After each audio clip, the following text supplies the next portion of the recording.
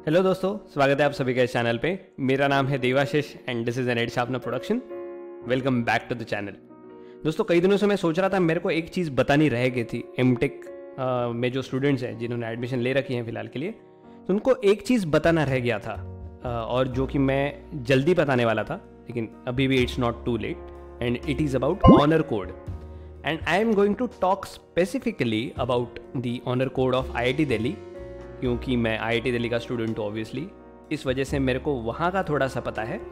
But I am very sure कि ऐसा honour code हर IIT में और हर NIT में और हर अच्छे सेंट्रली फंडेड यूनिवर्सिटी में एग्जिस्ट करता है।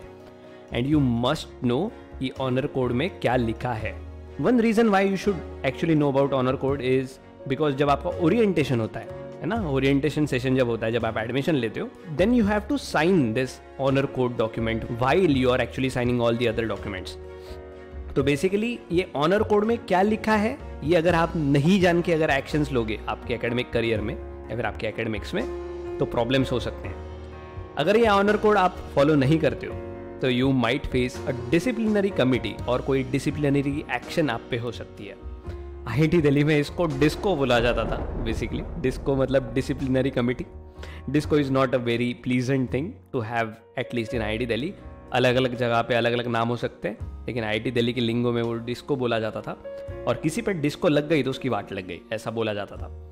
सो डिस्को अगर आप पे लग जाती है तो ऐसी कुछ चीज़ें होती है कि जैसे आप कोई पोजीशन ऑफ रिस्पॉन्सिबिलिटी होल्ड नहीं कर सकते आपके एकेडमिक टेन्योर में, या फिर आपको एक्स्ट्रा करिकुलर करने से डीबार कर दिया जाता है। You can not represent your institute at different competitions जो कि हो रही है कई कई जगह पे, या फिर आप प्लेसमेंट में भी पार्ट नहीं ले सकते। तो सीरियस कॉन्सिक्वेंसेस है और डॉक्यूमेंट में क्लियरली लिखा है कि ये जो डिस्को है it may result in extremely painful and irrevocable consequences. तो कोई कमिटी आपका फ्यूचर डिसाइड करेगी, जो आपको नहीं चाहिए। एक बार मैं आपके लिए पूरा का पूरा ऑनर कोड पढ़ने वाला हूँ, जो कि बिट्स एंड पीसेस लिखे हैं और आपको ठीक से समझने पड़ेंगे। ज़्यादा चिंता की बात नहीं है, लेकिन उसी से रिलेटेड है, चीटिंग से। जो एक मैंने पोल लिया था चैनल पे कि have you ever cheated in exams and everything of that sort, और अलग अलग तरह के ओपिनियन थे लोगों के। बट इसमें मैं मेरा ओपिनियन नहीं दे रहा हूँ, जो लिखा है वही आपको बताऊँगा। और आपका फ्यूचर सेफ रहने के लिए, आपका जो एकेडमिक टेन्योर है वो सेफ रहने के लिए ये सारा इंपॉर्टेंट होगा।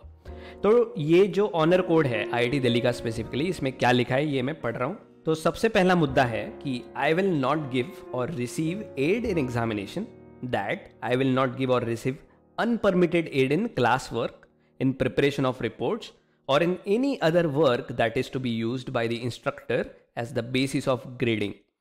तो ग्रेडिंग में जो सारी चीज़ें यूज़ होने वाली है उसमें मैं अनपरमिटेड एड या फिर किसी भी तरह का एड यूज़ नहीं करूँगा, जैसे किसी की मदद, कोई पर्ची या फिर ऐसी कुछ चीज़ें।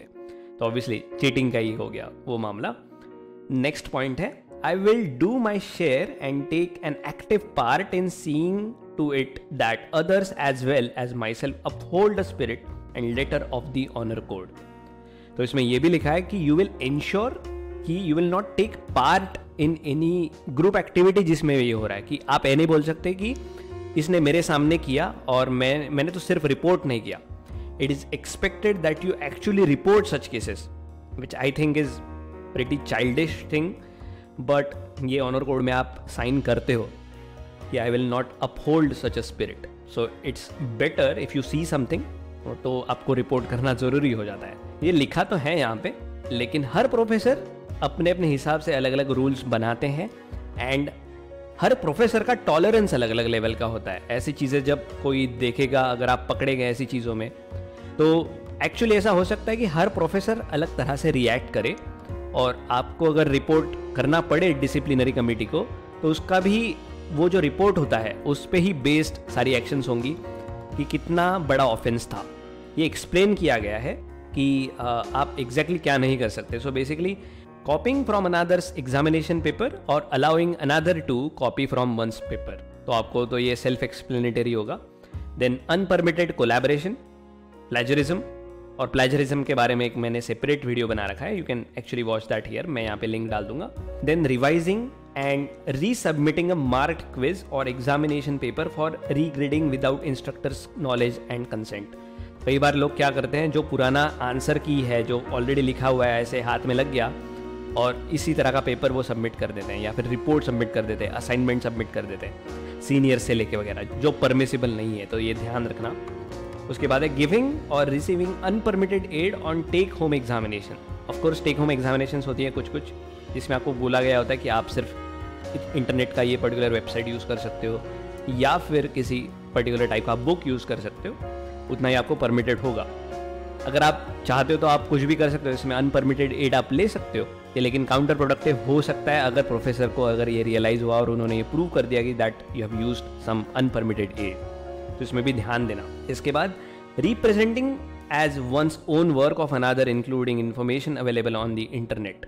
तो ये प्लेजरिज्म में ही आ गया कि इंटरनेट पे आपको कुछ मिल गया और आपने वो उठा के आपका काम है ऐसे दिखा दिया, ठीक है। उसके बाद है गिविंग और receiving aid on an academic assignment under circumstances in which a reasonable person should have known that such add was not permitted. तो इसमें बेसिकली वही मुद्दा है, लेकिन इसमें ये बोला गया कि आप ये भी नहीं बोल सकते अरे बाप रे मेरे को पता ही नहीं था sir, I am very sorry. चीज़ ये है कि आपको पता होना चाहिए था and that is your fault that you did not know, और इसी वजह से ये वीडियो भी है। आप ऐसा मत कहना आगे जाके कि मेरे को पता ही नहीं था, ऐसा ऑनर कोड मैंने साइन किया है, बाप रे, ऐसा नहीं चलेगा। So be aware of this honor code. And then committing a cyber offense such as breaking passwords and accounts and sharing passwords, electronic copying, planting viruses, etc. तो ये सारी चीज़ें ऑनर कोड में लिखी हुई है and you can actually go through the honour code writing, जो मैंने अभी डिस्क्रिप्शन में मैं डाल दूंगा, आप पढ़ सकते हो एंड कंज्यूम कर लो ठीक से। ये हर किसी का सब्जेक्टिव मामला होगा कि आपको ऑनर कोड कितने लेवल पे फॉलो करना है, लेकिन इंस्टीट्यूट के हिसाब से आपने ऑनर कोड बहुत सीरियसली फॉलो करना चाहिए। And if you break the honour code and if you get caught, तो गलती सिर्फ आपकी होगी। At least you should know what consequences you are going to face if you get caught. तब जाके आप ये नहीं बोल सकते कि अरे बाप रे इतनी सी गलती के लिए इतनी बड़ी शिक्षा मिल रही है, इतनी सी गलती के लिए मेरे को इतना ज़्यादा भुगतना पड़ रहा है। That is whole of your mistake, so understand this.